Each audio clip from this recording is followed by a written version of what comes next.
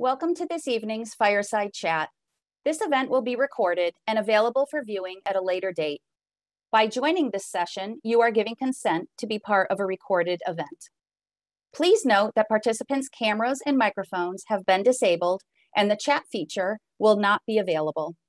Thank you for joining us, and it's now my pleasure to turn the event over to Professor Brian Ogilvie, Chair of UMass Amherst History Department.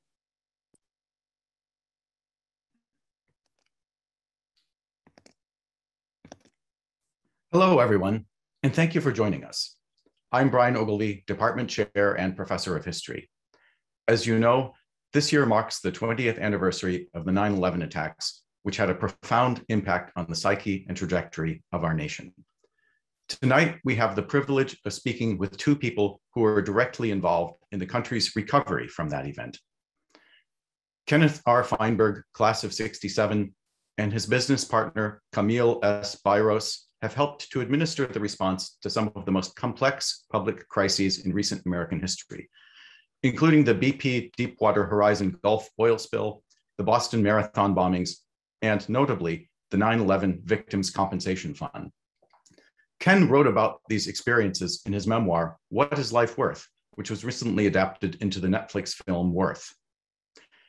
We regret to inform you that Chancellor Subbaswamy will not be able to join us tonight. However, we are very pleased to announce that UMass President Marty Meehan has enthusiastically agreed to host this evening's event. And now, please join me in welcoming President Marty Meehan. Thank you, Brian. It is now my pleasure to introduce our distinguished guests.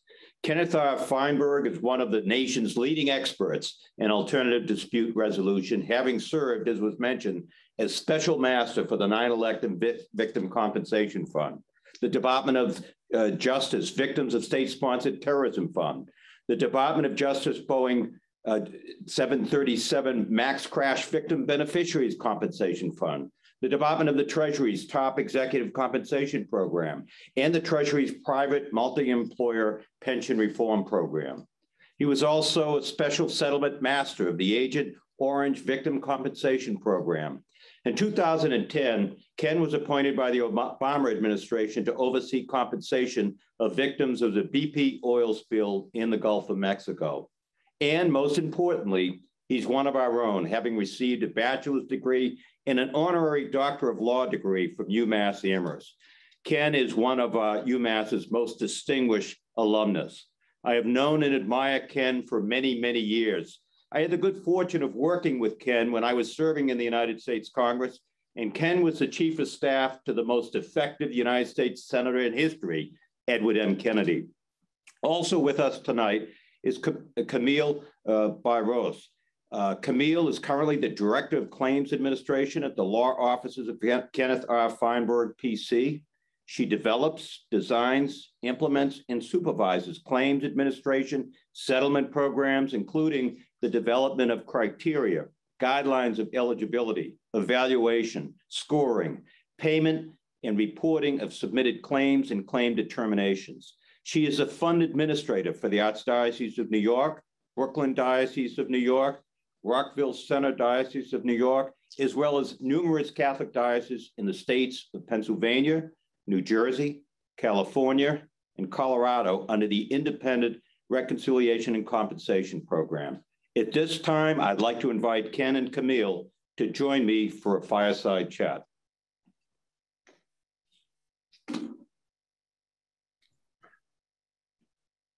Welcome, Camille. Welcome, Ken. If we could kick this off, I'd like to first ask both of you, for those who don't know, to tell us a little bit about yourself and your work, if we could open that up that way.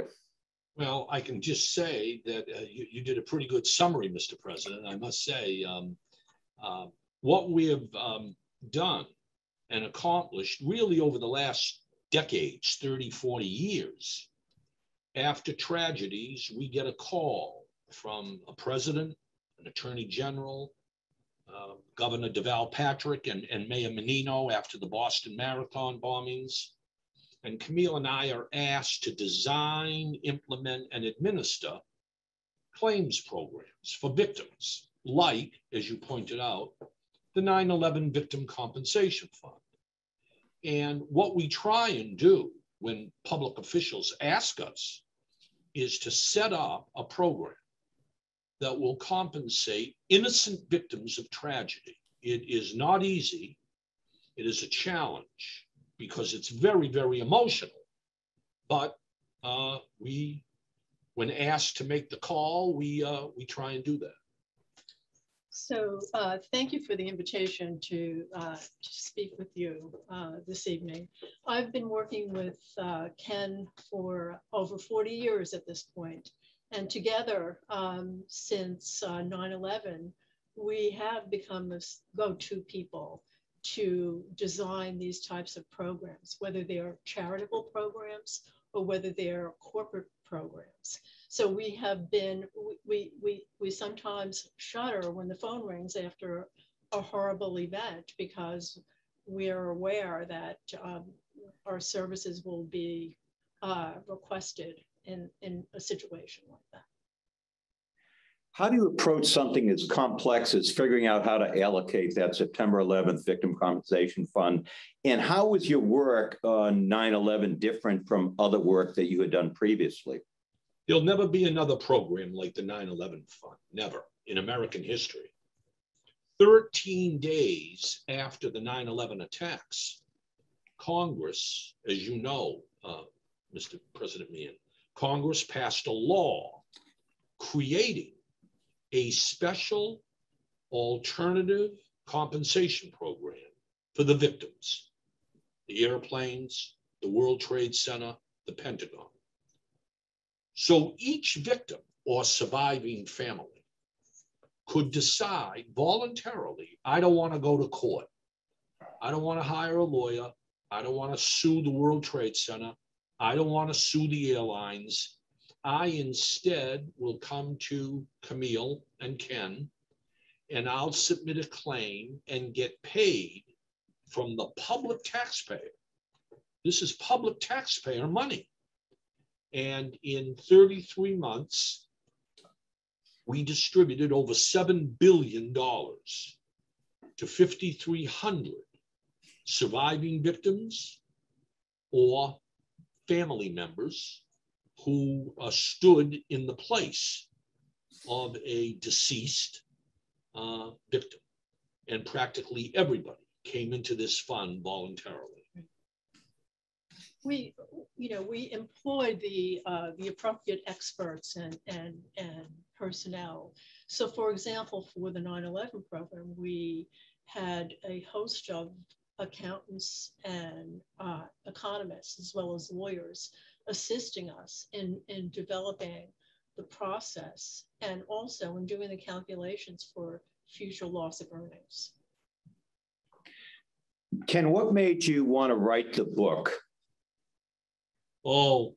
After this was over, after the 9/11 Fund had finished, I wrote the book for two reasons. First, it's cathartic. I had to get out in the written word what we had gone through, the emotional trauma, and it was debilitating to meet with hundreds and hundreds privately, with hundreds of families and physically injured victims.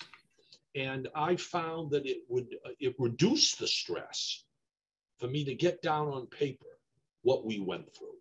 But secondly, as an old history graduate of UMass, I thought it was important for future generations to know how unique this fund was, how it exhibited, in my way of thinking, the best character of the American people. And I thought that future students and citizens could pick up this book, What is Life Worth, and understand much better the purposes, the goals, and how we administered the program. Was there anything during the research and writing process that surprised you or made you think differently about any aspects of your work? Well, Camille can answer that as well, but I'll tell you, What I learned in writing the book is what we experienced, which was the incredible differences of how claimants who came to see us, human nature, how they reacted to 9/11. I mean, I would have been better off a rabbi or a priest rather than a lawyer. Anger, frustration, disappointment, pathos. What I didn't anticipate and what is featured in the book is how victims reacted to 9/11 and what they thought about the horror of that day. I think it's the book and the movie certainly educated a lot of people about the fund. It was surprising to us how many people were unaware how the nation came together and provided almost immediate financial assistance to so many people who were in dire straits. You know, I wanted to bring up the movie because, you know, a lot of times I can remember when I first saw the movie Lincoln, and I immediately called Doris Kearns Goodwin and said, I have to have lunch. I want to talk about what you thought was right on the money, what wasn't. And the same thing with the Boston Marathon bomber case. I called Ed Davis as I left the theater to have a discussion about it. So I'm curious for both of you, what was the process like as the book was adapted for the screen? Let me tell you, I never thought the book would ever be adapted. What people have to realize is I wrote that book in 2005. It wasn't until 2017, 12 years later, that a screenplay evolved from the book. And Camille and I both felt that no movie could ever accurately explain what we went through. And a great screenwriter, a great screenplay, a wonderful director, and wonderful actors really surprised us in their ability to transpose from book to screen what we went through. Now, there's a lot of dramatic license that goes into the movie.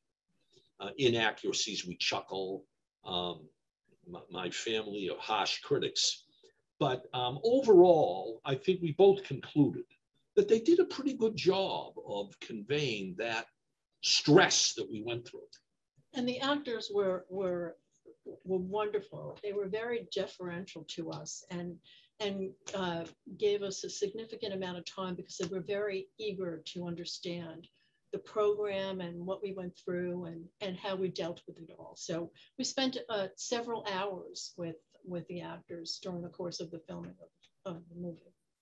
Yeah, you could tell that. You could tell they put a lot of time and effort into it. And I actually thought the voice sounded like Ken's voice. And it was the first time I've ever seen one of the Kennedys as part of a film where they didn't overdo the Boston accent with Senator Kennedy. I wonder if you both could address, what does a medium of film allow you that enhances the story of the book? Emotion. Yeah. Emotion. The book is very emotional, I think, because I highlighted in the book itself, as you know, Marty, various stories, actual stories of what victims or surviving family members went through. But to translate that to the screen so that you watch and hear that emotion and how families confronted the horror, I found that to be something that added to the scope of the book and made the movie, I think, in a way, perfecting what I said in the written word. And just to reiterate, those stories were absolutely true. So it was also a reminder to the viewing public of the horror of that day and what these families had to go through. Yeah, it captured that. It brought back all kinds of memories for me. And you're right, Ken, it was very, very emotional, difficult to get through that film without tears. I'm curious, what was it like for both of you to see yourselves portrayed in the film? And how did you feel about the other characters that you knew so well portrayed in the film? Well, quite frankly, it was really a surreal experience. The whole thing was just unbelievable. And I was pleased with Amy Ryan's portrayal. I thought she was portrayed a very sort of dignified, quiet role. And I thought she did a fine job. And of course, Michael Keaton playing Ken Feinberg. I mean, my children, who are very harsh critics, they said, "Dad, Michael Keaton did a good job, but he ought to stick with Batman. He ought to stick with Batman or Beetlejuice." And then I also must say that my good friend Bob Epstein, who's a trustee of the university, he called after he saw the film and said he was teary-eyed, speechless. And for Bob who's known me over 70 years, for Bob to also appreciate the impact of the film, that made a great deal to me as a recognition that maybe it worked. Yeah, I could tell you in the years I've worked with Bob, I've never seen a tear from him. So that is pretty significant. You might show him at the next board meeting, show the film. Maybe you'll tell him. Looking back at the 9/11 attacks, what does that moment in history represent to you both? Well, I'll tell you one thing. I'm asked all the time, what lesson does the 9/11 victim compensation program, what lesson does it offer the American people 20 years later? And nobody knows better than you, Mr. President. Back then, the 9/11 Victim Compensation Fund was endorsed by all of the American people. No red state, blue state, no liberal conservative, no Republican, no Democrat, unanimous. Everybody rallied in creating the fund and in making sure it worked.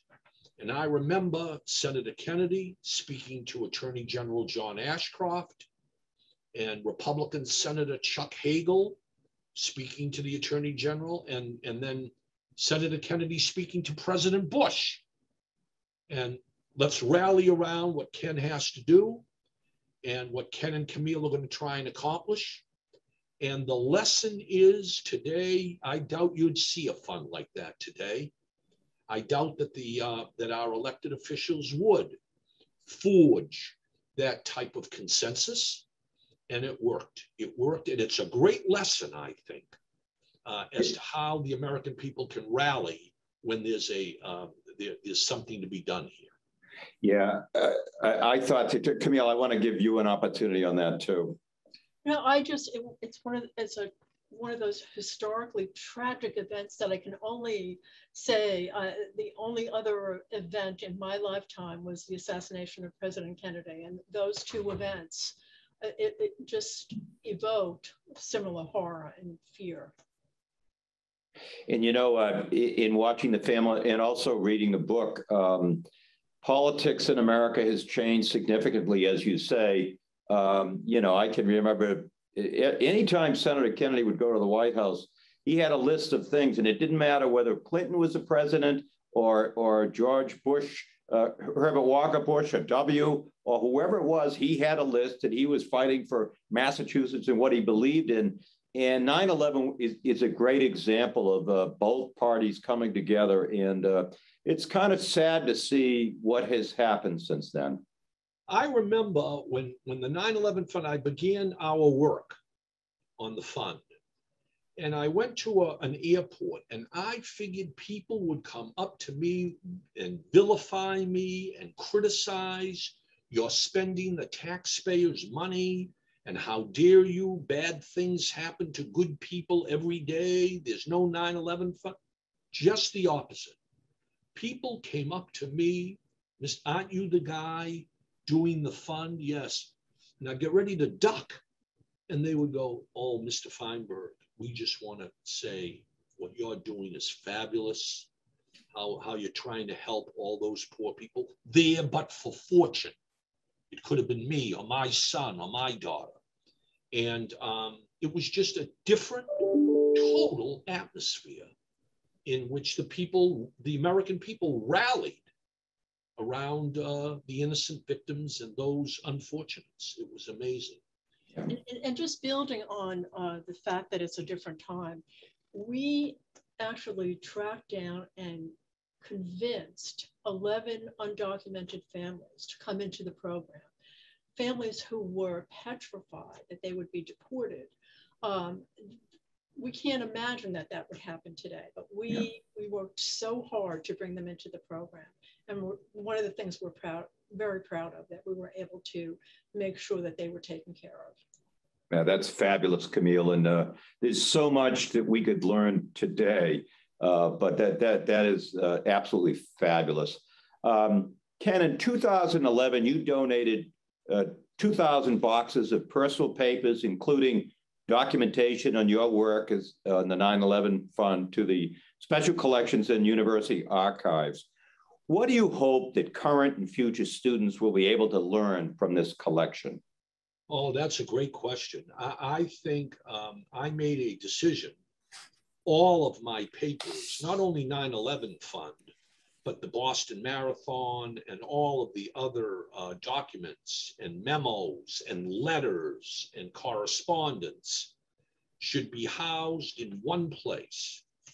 And I must say, the late Rob Cox at the Dubois Library, along with others, convinced me that it would be an appropriate place to house all of the papers for future generations. Anybody who wanted to do a study of the 9/11 Fund or the BP oil spill fund or the Boston Marathon could go to one source. It's all cataloged there. And I felt that there was a lot of interest around the country, but my alma mater stood first, and the history department played a large role in this.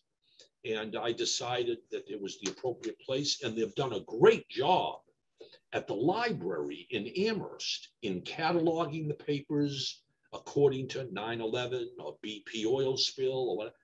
And students access the papers, and I'm very, very pleased that I did that. Well, we're very pleased that you did too, and very appreciative and thankful. And there, in so many ways, if you look at UMass Amherst and the progress that's been made there in the last 10 to 15 years, but those papers are critical, and I think they encourage other folks to donate their papers as well. So we are all deeply appreciative of your willingness to donate those papers. No, it was an easy call. I mean, and the support I've received from the librarians and the history department and the political science department in cataloging the papers and making sure that the most important papers are there for scholars and researchers to look at in the years, decades ahead, maybe. I'm glad I did it. That's great. Well, we are too, and thank you so much. While the 9/11 Victim Compensation Fund was unique in its size, there are several other compensation funds across the nation, as you know.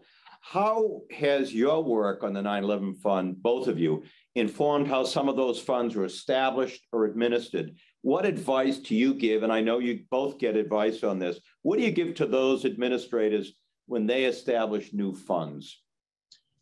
I would say there are some certain key aspects to designing these programs and administering them.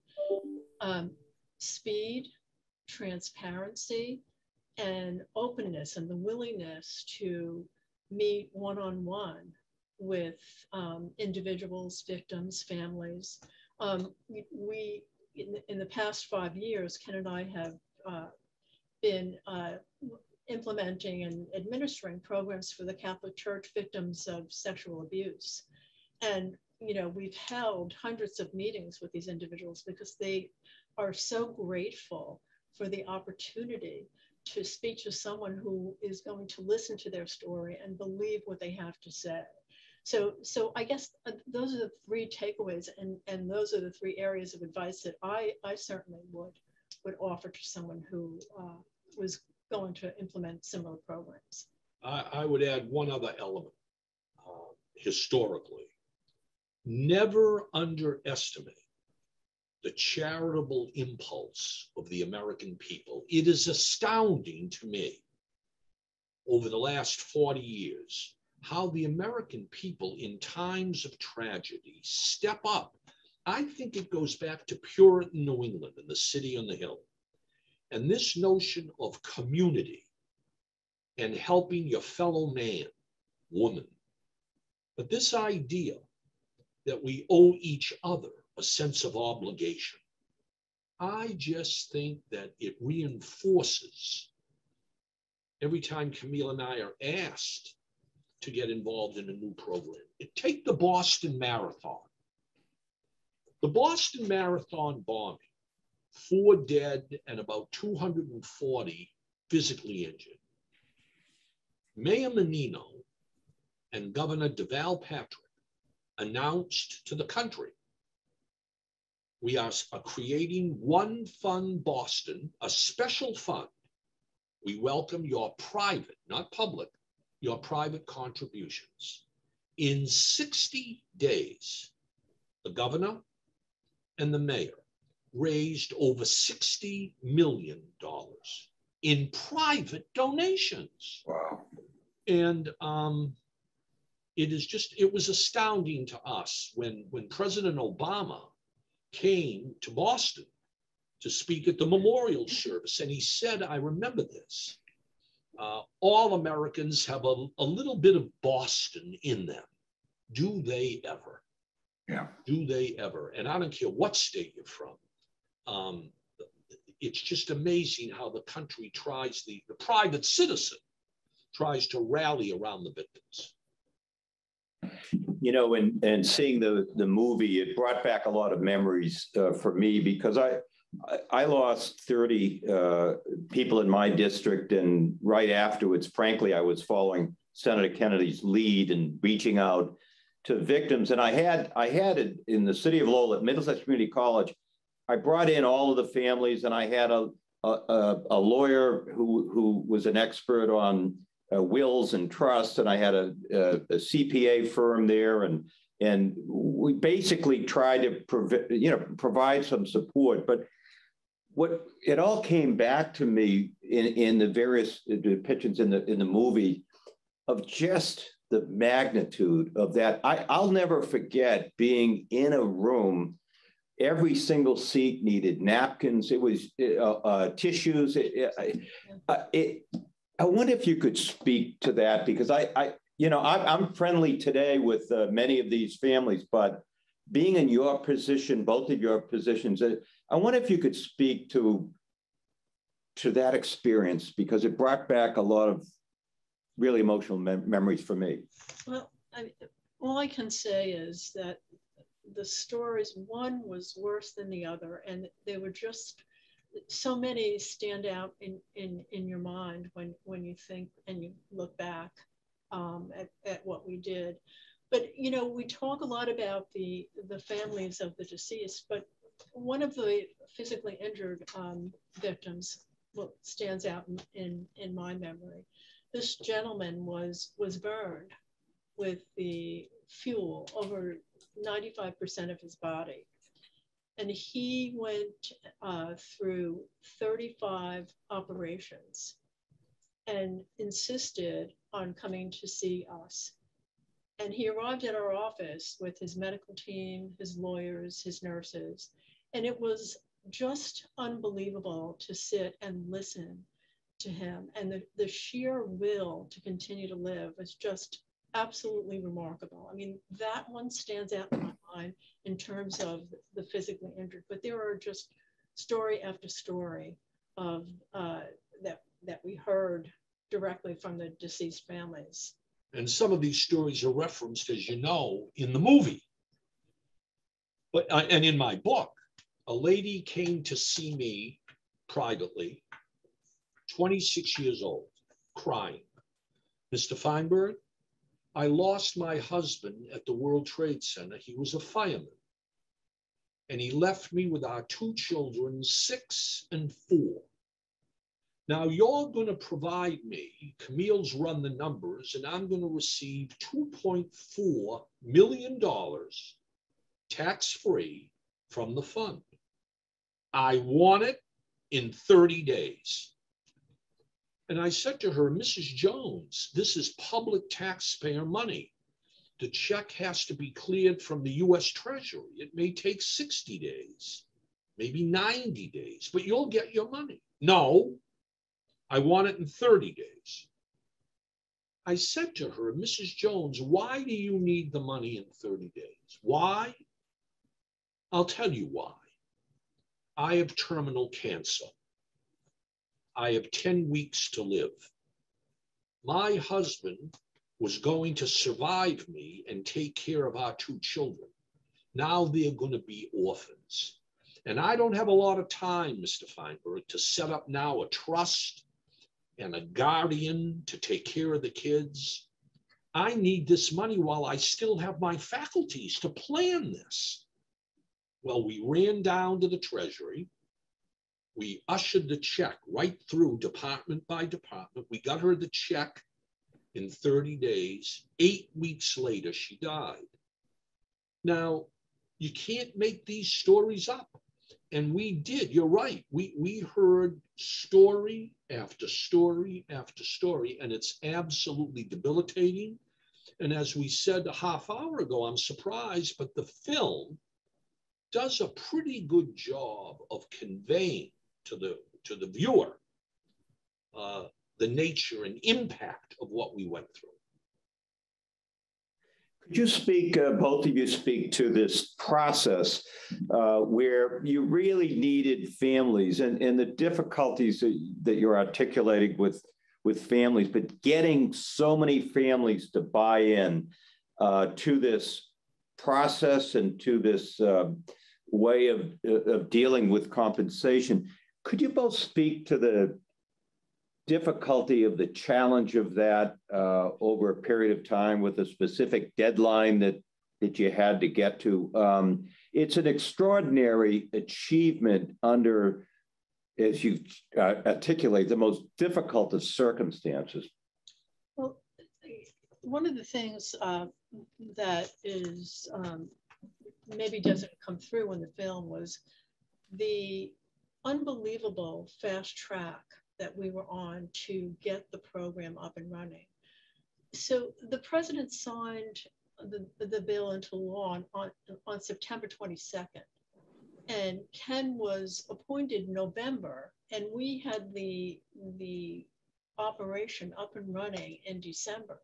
So we were on such a fast track that we perhaps didn't at that time take enough time to educate the families in a way that was a little bit more hand-holding than we did initially, because we were so anxious to get them information and get them to apply and get them money that that was one of the challenges. And I think you see that in the scene in the film with the one of the town hall meetings when they're sort of not very happy with Ken as he's attempting to explain what the program's all about. And I must say, you mentioned earlier, Marty, I remember 78 people died on those planes from Massachusetts. And I remember as if it was yesterday, me and Ted Kennedy in different meetings, different town hall meetings. I remember you and Senator Kennedy urging families, angry families, give the program a chance. Yep. Ken Feinberg's from Brockton. Let him try and deliver on what he can do. And I think our elected officials, I mentioned this earlier, took a leadership role like you did in just trying to assuage very angry, distraught citizens. Look, it's terrible, but here is at least some possible financial assistance. Won't bring back your daughter or your wife, but it's important. And I think, again, I think that had a lot to do with the national support we received when elected officials like you and Senator Kennedy and others really promoted the opportunity for people to take advantage of the program.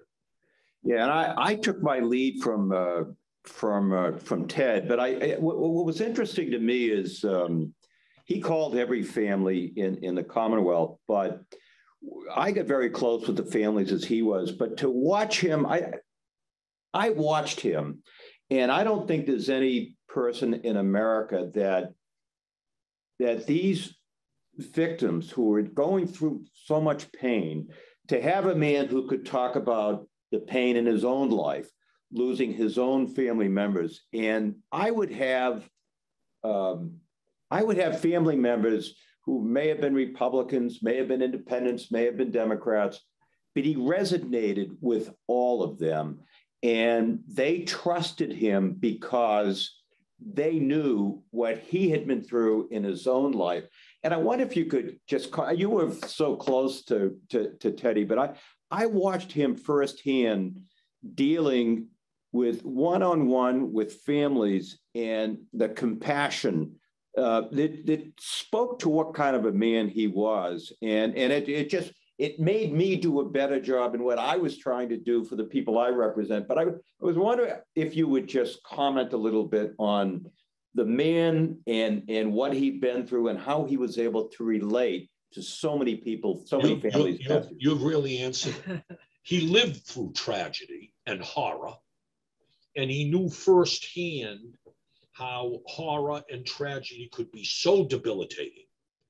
And when he met with each of those, or spoke to each of the 78 families who died from the Commonwealth, they knew it was not an act.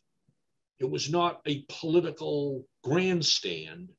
He really felt or could commiserate with. It made a huge difference. The other thing that made a huge difference, I think, once people started to come into the program and saw that the program was on the up and up, no hidden agendas, full transparency, an opportunity to be heard in private. Once people saw that their neighbors were getting compensated quickly and effectively, I think it promoted by word of mouth. You know, it really is a good program. It really does provide us very generous compensation. We don't have to go to trial. We don't have to wait years in a courtroom. We can come in now and get this money. And I think it was a self-fulfilling prophecy in a sense. Once we started quickly to get money out in very substantial amounts, I think it sent a signal about the credibility and legitimacy of the program. And it had a tremendous impact, coupled with what, you and Senator Kennedy and other elected officials across the country were trying to promote as well. Camille, I don't know if you wanted to comment, but well, I would just add that in these types of programs, there's sort of a pattern. At the beginning of the program, you're flooded with claims and interest. Then it sort of eases up and mellows. And then towards the end, as you're nearing the deadline, then you are swamped and all the remaining claims come in. That's how these programs tend to work. You may recall, Marty, about 6 months before the end of the program, there was a statute that created the program. About 6 months before, you and Senator Kennedy and a couple of other members of the Mass Congressional delegation came to me and said, Ken, there's only 6 months to go in the program. and yet half the people have not yet filed a claim with you. Just give us the thumbs up, and we'll take care in the House and the Senate. We'll extend the program another year. And I remember saying to you, I said, don't do that. If you do that, people will procrastinate. It's human nature. They'll wait, they'll think, they're not sure. Leave that deadline. And in the last 6 months, the other half came into the program. 97% of the eligible claimants finally came into the program. Yeah, it was extraordinary. And I do remember that. And I think the natural inclination of a politician might be to say, well, let's extend it. Let's do, let's help you out. Let's help you out, Camille. Let's help you out, Ken. Yeah, exactly. You're not helping us. Thank you very much. But that is exactly what happened. And I felt as people were processing everything that they had been through, you could see that they were getting there. Probably the first person to die on 9/11 was probably John Ogonowski, the pilot of American Flight 11.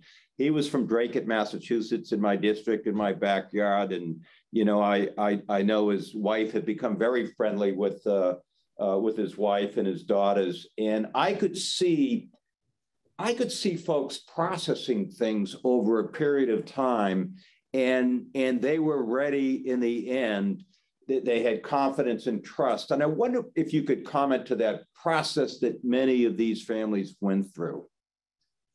Well, again, I think the horror of the situation, it sort of paralyzed so many people, and just trying to understand this program, these forms, this administrative process that we were asking them to partake in was really, really difficult for so many of them. Yeah. If folks in the UMass community are interested in learning more about the legal concept of reparations, or how the fund or similar funds operate, what would you recommend they look into? Obviously read the book, but how would you recommend they get involved in this? First, read the book. Buy a couple of extra copies for your family members, then go see the movie on Netflix, and you'll have a pretty good backdrop for next steps. Now, it's very interesting. There is plenty of material online. You can read the 9/11 final report. You can read the Boston Marathon, One Fund Boston, the protocol that we used, the final report, how we succeeded, the Pulse nightclub shootings in Orlando, that terrorist attack killed about 50 people, the Virginia Tech shootings, Sandy Hook in Connecticut, the first graders that were horribly murdered. So there's plenty out there that can give members of the UMass community primary source materials on how we designed, implemented, and administered the programs. It's there. I think all the protocols are listed online too. Yep. You can easily find those. That's great. Thank you. I'm curious from both of you, what are your thoughts on reparations for slavery and how that could be handled? If monetary, how would that play out? I'm wondering if you have any thoughts about that. Be careful what you wish for when you talk about reparations for slavery. It is no good deed goes unpunished. Ask yourself these questions. Very simple questions, a checklist, when you decide to develop a reparations program for slavery. One, who's eligible? Who's eligible to receive compensation? And is it individual compensation, a check cut to an individual as defined in a program? Two, what will be the methodology for calculating the amount? What are we talking about here? Where will the funds come from? Public money from the Treasury, or private donations, or what? Four, what will be the proof requirements for somebody to be deemed eligible who can corroborate his or her claim? Five, will there be due process? Will a person be able to have a hearing or an appeal if he or she is denied compensation? And finally, in my mind, are there ways, politically effective ways, to recognize a priority going forward with programs and projects designed, a type of affirmative action designed to provide extra recognition of the credibility of a claim, rather than get into this thorny thicket of individual checks being cut to individual generational victims. And I just warn anybody. I've learned from the 9/11 fund, public money, you'll never see that again. That was a one-off. All these other programs we've talked about today, like the Boston Marathon, those were all private donations. So I'm articulating challenges about reparations for slavery or reparations for the COVID injury and death. I mean, you have some challenges, but you know, I give people credit if they want to try, but it's a formidable undertaking, I think. Eligibility would be a nightmare. As a matter of fact, during the 9/11 fund, we had many calls from the victims of the first World Trade Center attack asking us why would they not be eligible to participate. We had many calls from Oklahoma City of the terrorist attack there saying, why can't we participate in this fund? So it's really, really tricky to get into the idea of reparations for slavery. I remember Senator Schumer coming to me saying, Ken, we're compensating all the victims that were in the World Trade Center on 9/11. But you know, there are 9 families who lost loved ones in 1993, the original World Trade Center attacks committed by the very same type of people. Can't we try and help them? The law didn't permit it. And that's why I think the 9/11 fund was a fabulous idea. I think it exhibited the best spirit of the American people. I think it was the right thing to do at the time. Don't do it again. Yeah. Don't do it again. Why some people? Bad things happen to good people every day in this country. There's no 9/11 fund. I didn't see a 9/11 fund. Hurricane Katrina, 1,000 people died in New Orleans, in Louisiana. There was no 9/11 fund. Be careful as a matter of public policy. Brian Ogilvie knows all about this. Be careful as a matter of public policy in carving out for very special, generous treatment only these victims. Everybody else, get a lawyer, judge and jury, go to court. It's a very difficult political philosophy question in America. Yeah. As Brian mentioned, it's been 20 years since 9/11. Many of our students and even some of our younger alums don't remember 9/11. Yet we live every day with its consequences, whether it's the extensive security at an airport every time we fly on a plane, or perhaps a loved one served in Afghanistan at some point over the last 20 years. How did 9/11 shape the world that we live in today? I think people are less inclined to take some of those rights and liberties for granted. It changed the way we live, the way we think. And I guess that's the point I would like to make. Don't take anything for granted. I think that's right. The other thing I would say is, again, repeating an earlier point, 9/11 had changed the country in terms of its fatalism and its diminished optimism. On the other hand, I just think the fund itself is a glorious example of communitarianism and one nation, and we help our own. And at least it's a beacon, at least, for especially young people, you're right, who didn't live through this, to look at that fund and say, you know, as President Kennedy said, government is not a dirty word, and serving the public interest is a noble undertaking. And my favorite, President Kennedy said, every individual can make a difference. And you see that fund, and it still gives me hope that the American people can rally around a common cause. We had a couple of questions that were submitted, and I want to ask you one of them. Ken, can you comment on whether values from your Jewish upbringing had influenced your decision-making process? Certainly, they had Jewish ritual, and the values that I learned from how the community rallies.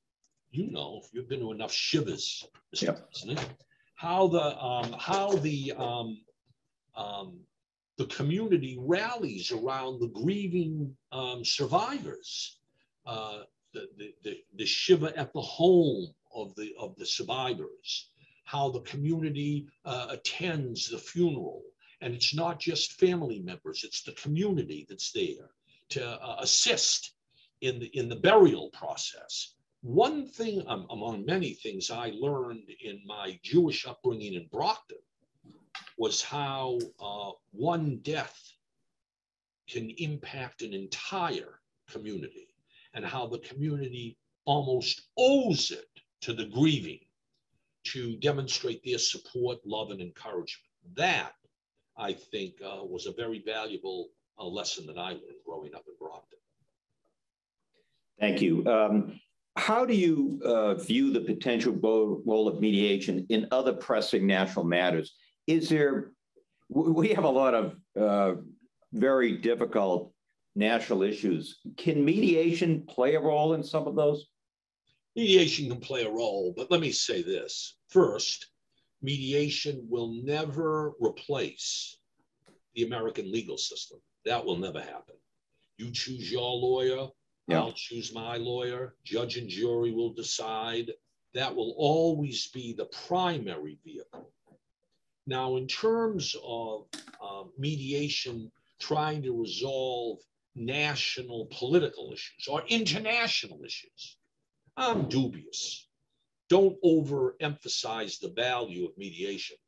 In any mediation, both sides need to want to get to yes.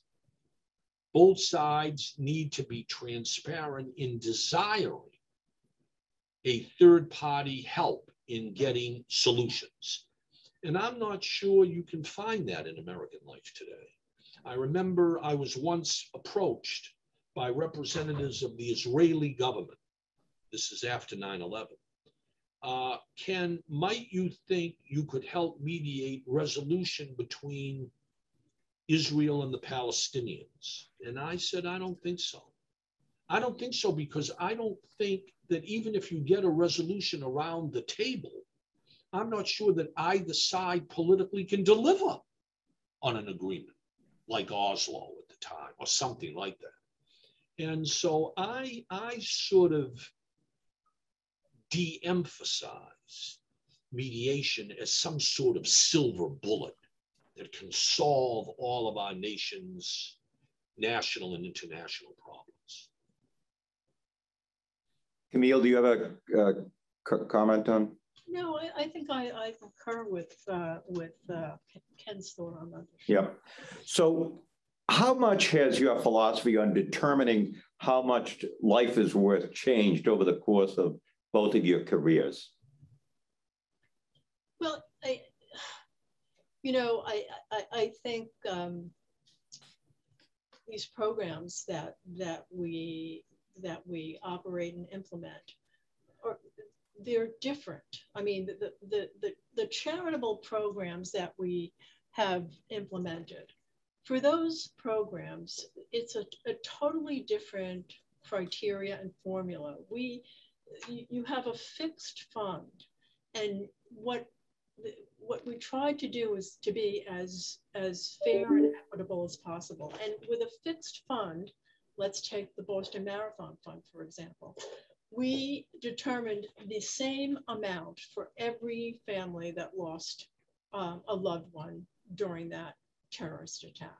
That's unlike 9/11 and unlike the BP oil spill, where there is basically unlimited amount of money and a calculation is done to determine past wages, future lost earnings, benefits, and all of those things that are components of what one would have earned had they survived and lived. So they're totally different issues. You see, it's very misleading, very misleading. The title of my book, What is Life Worth? ? People see that cover and they think that Camille Biros and Ken Feinberg are evaluating every individual based on characteristics like love, dignity, loyalty, compassion, sensitivity. That's not the way the American legal system works. And if you create a fund like 9/11, which requires every victim or survivor to take the money and sign a document, I will not sue the World Trade Center, the airlines, the Massport. I won't sue everybody, guaranteed. Everybody's going to receive a different amount of money. Camille's absolutely right. In the Boston Marathon, no one signed a release. The money was a gift from the American people. So all lives lost, 4 of them, were valued the same. An 8-year-old dies, or a banker dies, a waitress dies, or a laborer dies. All lives are equal. Take the money. And if you're injured, all we wanted to know in the Boston Marathon was how long were you in the hospital as a result of the bombings. If you were in for a month, you'll get $900,000. If you were in 3 weeks, you'll get $800,000. Altogether different. Every fund. You got to look at the source of the funds and whether it's an alternative to the tort system or a gift. Well, Brian is going to wrap up. I got to ask, when are you going to be back to UMass to teach a course, Ken? You're putting me under a tremendous amount of pressure. Brian's a very effective mediator, and I'm hoping to be back in the fall, all things considered. Great. Thank you, Camille, Ken. Great to see you both. Mr. President, and thank you, Mr. President, for all you're doing for the Commonwealth and for the university. Greatly appreciate it. Thank you, Ken. I appreciate it. Greatly appreciate it. Thank you. Thank you. And I would like to say a hearty thank you to President Meehan, Ken, and Camille for a wonderful conversation, and thank all of you in the audience for joining us. If you haven't already signed up for Read UMass, the online alumni book club, they'll be reading What is Life Worth as their fall selection. Reading begins on October 15th, and you can find more information at umassalumni.com. Thanks again for being here, and have a good night. Thank you. Shut it off good.